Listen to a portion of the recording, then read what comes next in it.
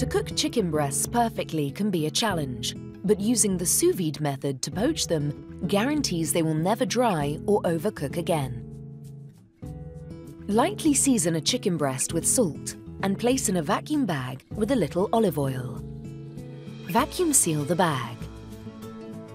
Place the chicken in the preheated water bath to cook for 60 minutes. Remove the breast from the bag and dry with kitchen paper. Heat a frying pan over a medium heat and add a little vegetable oil.